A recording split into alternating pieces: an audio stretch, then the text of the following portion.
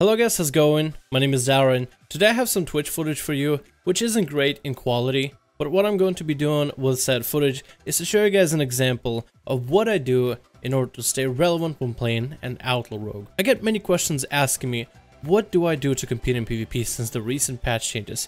But many people are telling me that this position of Outlaw isn't something out of reach. Many come to my channel asking me what abilities I use, what CC I throw out and when. Not to find out the secret to a miserable experience, but rather to learn Outlaw since it's right on the tips of the fingers, but just out of reach. A lot of people seem to enjoy Outlaw for its difficulty, while some may say that it's still not perfect because it's reliant to RNG, which is a fair point. They do want to learn and perform better at it. So this is what this video is about. Some personal tips on what you can do in order to do better in PvP as an Outlaw Rogue. These footages will go over some of the basics displayed in BGs, but you will be surprised how relevant this is in BGs more than Arenas, as Outlaw translates most of these skills directly into Arena play, but more directly sits on the reins of tricks of trade for the kill potential, taking yourself mostly out of the equation, with hopes that your counterpart DPS teammate will assist you in scoring the kill. So let's get to it. Since the change to Outlaw in 7.15, you're no longer able to spam Cloak with Shadows, Repost, or Blind like you used to. The true bearing nerf made sure that you aren't as powerful as you once were. Shame. But you still want to dish out hard damage and stay relevant, so what can you do? At the core of this video, we'll cover the importance of CC, mobility, and general burst. First, let's start with CC. Gouge. This part of the video, we'll be talking about Gouge. I'm expecting many people here to understand the basics of Rogue CC.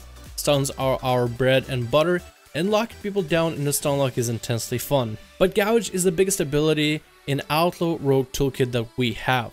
Let me explain. It's a CC that lasts 4 seconds, DRs with sap, and generates a combo point. It's free of energy cost with Dirty Trick's talent. The spell should be spammed and should become a part of your rotation. Let's say you stun lock the hell out of a target who's still alive, but oh no, you don't have the good sustain damage. Just keep the target CC'd. When you are dueling someone in a BG, use Gouge to stop them in place. This generates free combo points for your finishers, holds them in place unable to do damage to you or self-heal, and the CC buys you time until stun DRs are off and Between the Eyes is available again. The extra combo points you get allow you more rolls for the bones, which is amazing when you're getting bad rolls. Gouge can also make it a nightmare for many casters, as not many expect to gouge on powerful casts like Chaos Bolts and Glacial Spikes. Be sure to gouge strong casts when you kick us down. Gouge is also a great deterrent for unfair fights, so use it for combo point generation and to give yourself some breathing room for just a moment. CC is fairly easy. Gouges will help you live, generate combo points, crowd control, and establish overall control of the game environment. Make Gouges part of your rotation as Outlaw and use it often. Mobility. Grappling hook around all over the place. Save hook against targets that are very mobile like mages and hunters. When you get true bearing, use as many combo points as you can into finishers, so then you can spam grappling hook around all over the place.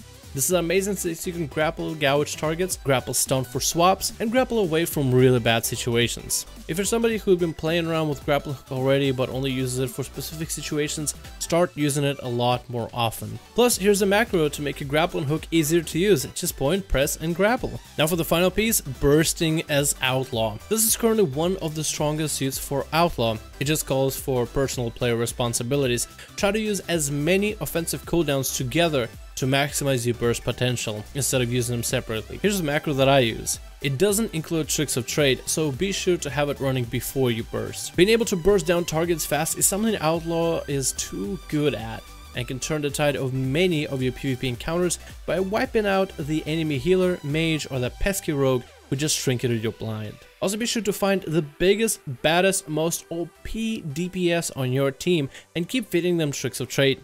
They will inherently do more damage than you, since they're already OP and they deal 15% more damage, and you basically get to play the cheerleader for them. But it's definitely worth sucking some dick if it means scoring wins in BGs, killing the enemy flag carrier, and being a helpful part of the team rather than a burden. Well, this is everything I have for you guys in order to do better as an Outlaw Rogue in PvP.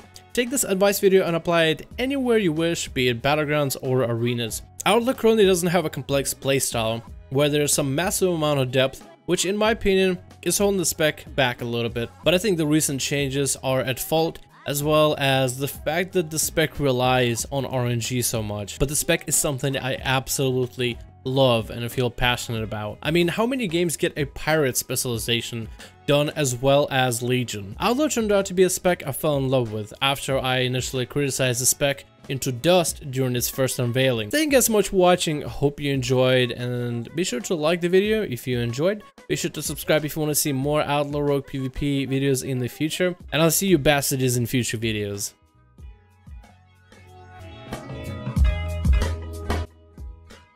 Outlaw currently doesn't have a complex playstyle where there are some massive amounts of depth in which, in my opinion, Outlaw currently doesn't have a complex playstyle where there are some massive amounts of depth, which in my opinion is holding the spec a little bit. Outlaw currently doesn't have a complex playstyle. Outlaw currently doesn't have a complex playstyle where it Outlaw currently doesn't have a